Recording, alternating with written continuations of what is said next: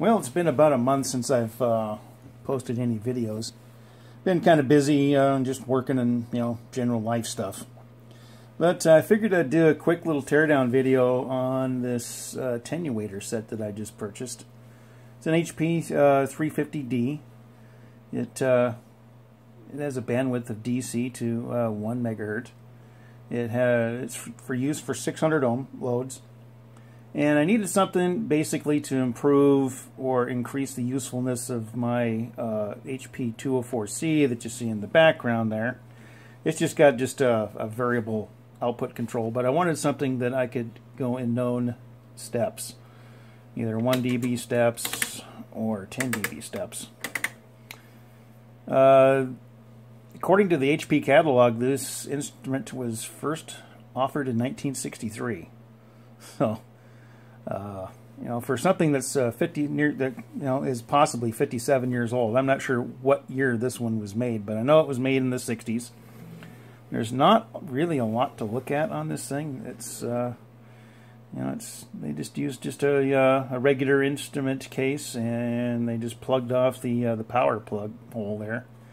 One way you can tell these were made in the 60s was the shape of this power opening. In the 60s, they used this oval-shaped power plug, and then in the 70s, I believe they switched over to the computer-style power cables. But anyway, I want to just open this thing up, kind of show the inside. When I first got this, I had to take it apart and tighten up the shaft here, the nut shaft on this attenuator, because it was a little sloppy. But anyway, let me get this thing opened up and show you what it looks like on the inside. Well, as you can see, there's really not a lot in there. Just a couple of large attenuator cans,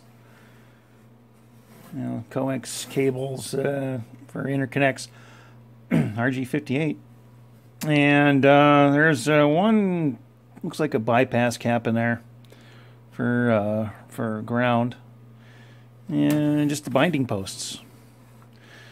But typical construction for an instrument of this age, but it's awfully clean on the inside. There's maybe a little bit of dust, but not a lot of grime and gunk.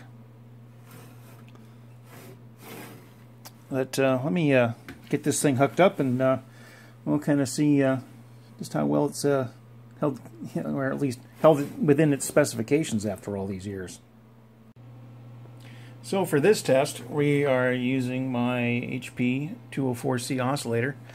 I have it set to 0 dB at 1 kilohertz. So now we will take the attenuator set and we will add 1 dB, and we're within 1/10 of a dB of that. There's 2 dB, same thing, about 1/10 of a dB. There's 3. There's 4.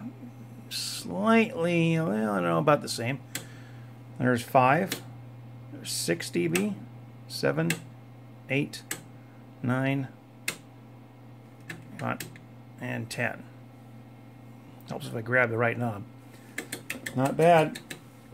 So now that we're back to 0, let's try adding the lower dB pad here. There's 10. So we will take this control and we'll jump it up, and yeah, we're within 0.2 dB. There's 20 dB, and we're the same, pretty much 0.2 dB. Let's go to 30 dB, and we're about the same there, about 0.2. Let's go to 40, and we're within at least 0.1 dB there. There's 50 dB. And we're just a little over 0.2, about 0.25. That's still published specification wise, I guess. So now go down to 60 dB. And it looks like we're going to be about the same there. Yeah, a little over 0.2 dB. Now let's go to 70. Yeah, looks like it needs to settle a little bit, but now it's about the same thing, about 0.2 some odd dB. Not bad. Now if I go down to 80, it should drop down to that first tick mark on the scale. And there it is. I really can't go any lower because I'm running out of range here. So I go to 90, and should be just internal noise of the meter registering. Let's go down to 100. Yeah, just internal noise of the meter registering. So yeah, I would say that was a successful test there, but not bad for for something that's as old as it is. Definitely they got a good deal on this. But anyway, like I said, I'm going to be using this for mostly audio work anyway. I'm never going to really use it in the low HF range, and it was just essentially just to give my oscillator a little bit more versatility as far as output control. But anyway, I think that's pretty much it for now. Hopefully I'll come up with something later. I've been working on some HPIB stuff, so hopefully I'll have that ready to go here before too much longer. Anyway, hope you guys enjoyed this little short teardown, so we'll catch you next time.